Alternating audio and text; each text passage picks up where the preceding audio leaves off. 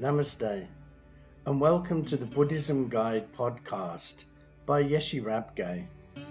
If you'd like more of my podcasts, blogs, videos, or guided meditation practices, visit my website, yesherabgye.com.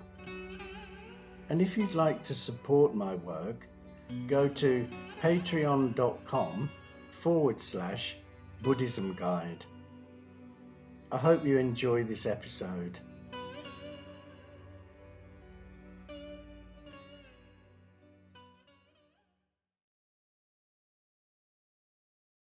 This episode is called the Mangala Sutra, Part 7. All of our actions of body and speech stem from our mind, so it's vitally important to have a strategy whereby we can have some control over our thoughts and feelings and emotions. Mindfulness and carrying out a day of observance are two good ways to practice self-restraint. I'm not saying by using mindfulness and having a day of observance we have to try and control or suppress our actions of body and speech, but just to get in tune with them. Many people believe mindfulness can only be achieved on the meditation cushion, but this is not correct. Although we do mindfulness meditation practices, we must take the insights we gain from that and introduce them into our daily lives. If we are extremely mindful on our cushion, but when we go outside we are driven by thoughts of the past or the future, then what is the point of the mindfulness practice? We have to remain focused on the task at hand and not let our minds wander off to the future or float back to the past. Of course, it's natural to have a wandering mind, but we need to learn skills to keep it in check. When we're walking, we should be fully aware that we're walking. When we're eating, sitting, washing, talking, listening and so on, we should be fully in tune with what we're doing, what our thoughts and emotions are, and what is happening around us. This way of being will enable us to watch our thoughts, feelings and emotions as they arise, so we can weed out the unhelpful ones and allow the helpful ones to materialize in actions of body and speech. So often we just do and say things out of habit. Even though they've not served us well in the past, we still do them. We're trapped in our comfort zone. So what we need to do is become aware of our thoughts before they turn into actions. If you're not convinced that your thoughts control your feelings, emotions and actions, just try feeling unhappy without having unhappy or negative thoughts. It can't be done. This is the same for happiness, anger, sadness, pride, jealousy, or any other emotion. To experience any feeling or emotion, you have to first have the thought that produces it. The same goes for any action. First we think we are going to walk, and then we walk. It's the same for our speech. We don't just tell a lie. We have the thought that we're going to lie, and then we lie.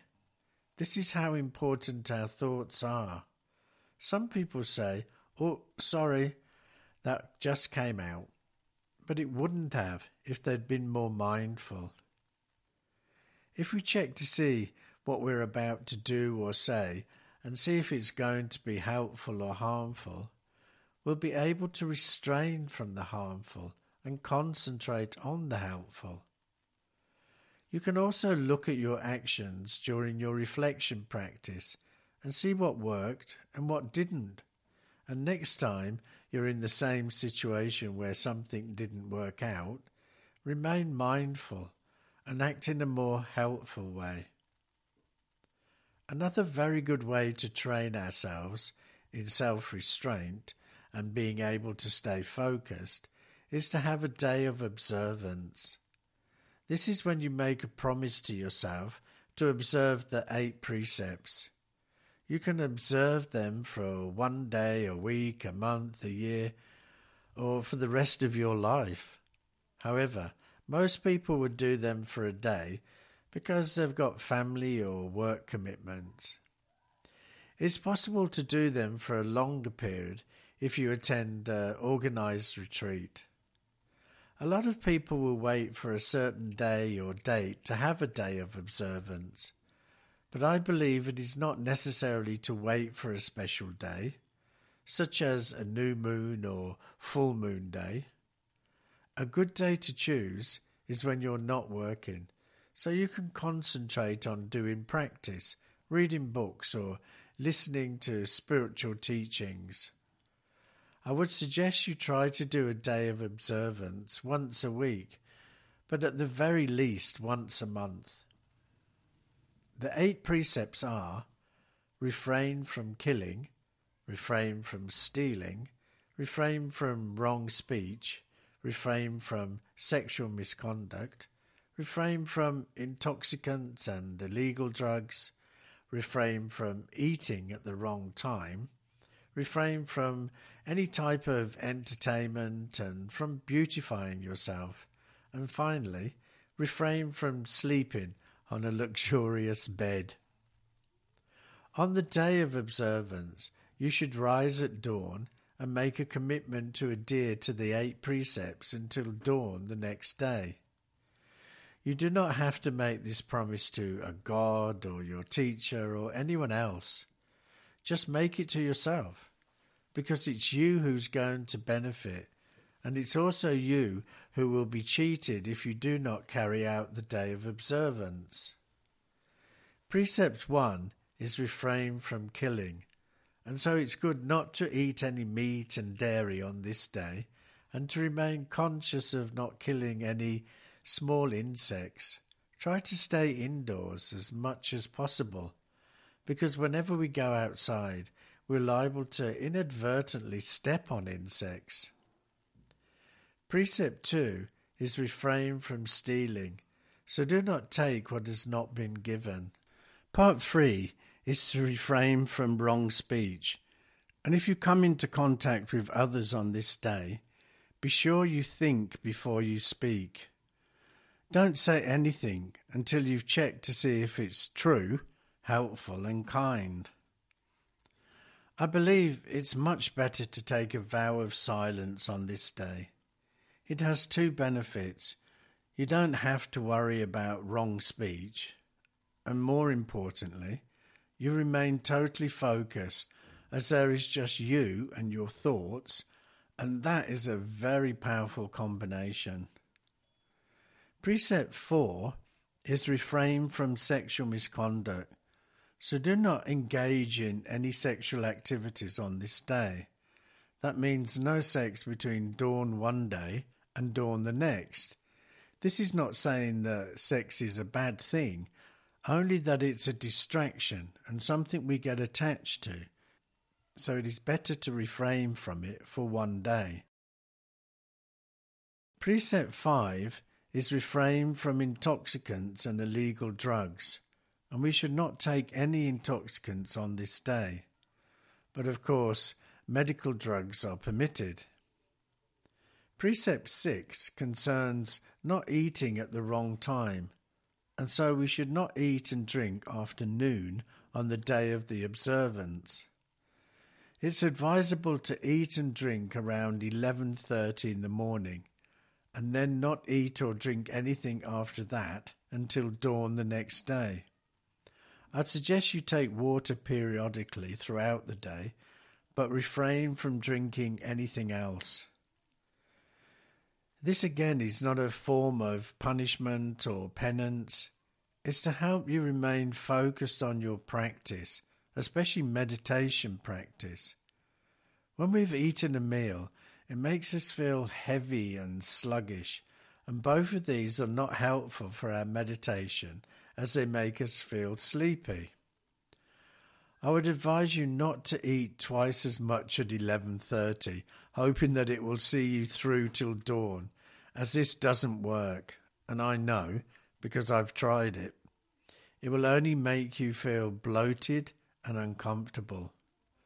Remember, if you lose your self-restraint and take a bite to eat or have a drink between noon and dawn, don't be hard on yourself. Just retake the precept and focus your attention back on the practice. Precept 7 is divided into 2 parts: refraining from entertainment and beautifying oneself. The first part is aimed at keeping your mind, body and speech away from all kinds of entertainment. Not, of course, that they're sinful, but that they disturb our mind and excite our senses.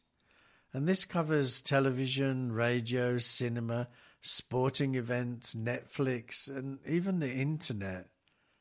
And I would further suggest you turn off your phones from dawn until dawn the next day. I know some of you will be horrified by that thought, but don't worry, the world won't end. The second part covers not wearing makeup, jewellery or perfumes. This is to stop any form of vanity and conceitedness from arising. It also takes you back to basics. It doesn't matter what your hair looks like or if your clothes are nicely ironed. What matters is that you stay focused on your practice and train yourself in self-restraint. Precept 8 covers not sleeping on a luxurious bed. Throughout the day, you've cut out of the luxuries, so the luxury of a large, soft bed should also be dispensed with. You could put a mattress on the floor or sleep on your own in the spare room. Again, this is not for punishment, but to help build your self-restraint. I've heard of people going to bed at 6 in the evening because they were hungry and couldn't watch the telly. So they thought they would sleep, and when they wake up, they can eat and get back to their normal way of life. I think this is kind of missing the point. Use your free time to study, reflect, and do your practice. So these are the 8 precepts to follow during your day of observance. They're meant to build your mental and bodily discipline and are not a penance. If you fall short on any of these precepts during the day, don't beat yourself up. Just retake the precept and move on. Setting up a day of observance takes planning. You have to be sure that your family and friends know what you're doing so they don't disturb you. The first time may be a bit hit and miss, but don't give up. The rewards are worth it, and in the end, it will help build your self-restraint and make your life much simpler. In the Dhammapada, verse 234, it states this: "The wise who restrain their body, who restrain their tongue, the wise who restrain their mind, are indeed well restrained." This podcast is based on my book, Life's Meandering Path, and it's available now from Amazon and Kindle.